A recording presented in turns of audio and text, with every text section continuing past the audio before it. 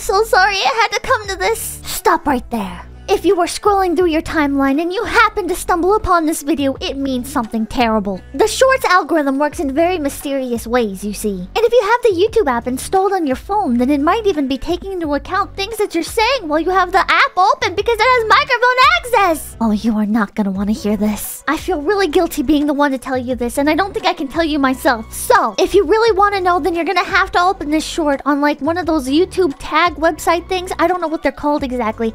It's like you can find one if you Google one. It's like check YouTube's hidden tags, meta tags, things, whatever. You're gonna have to copy the link to this video, paste it on one of those websites, and it will reveal a secret that you didn't know.